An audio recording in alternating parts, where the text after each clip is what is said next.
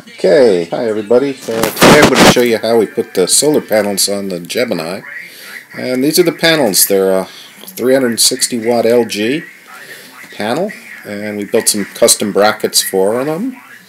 And here's the controller we put on. It's a Victron 150 volt to 35 amp controller. This is the most we've seen out of it so far, about 366 watts. We also put one of these smart battery monitors on and mounted it in a nice little wooden frame here. And the next thing we had to do was design the frame. So basically this is the idea right here. Okay, so what we got here is the designs for the actual brackets that hold the solar panels.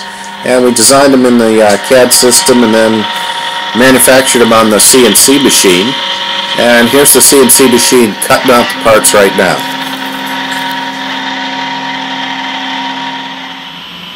Okay, and to get all the holes right so things fit together, the CNC is now drilling the holes.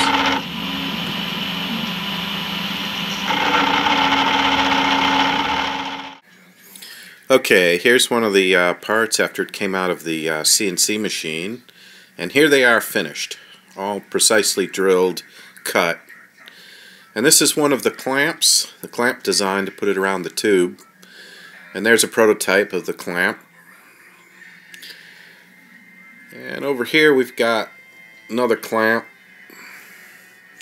These we used plastic Delrin and then an aluminum bracket on the end. These are the brackets. We built about 3 sets of these for 3 different Geminis, so there's a little bit of variation between them, but they came out pretty good. This is one of the installs here. You can see it on our boat. On the left you can see the supports, which are adjustable. Put that second bar across the front, and that helps hold the thing in place. We just used the holes in the system, so there's no new drilling in the panel itself. And there you have it. There's the solar panel on the Gemini.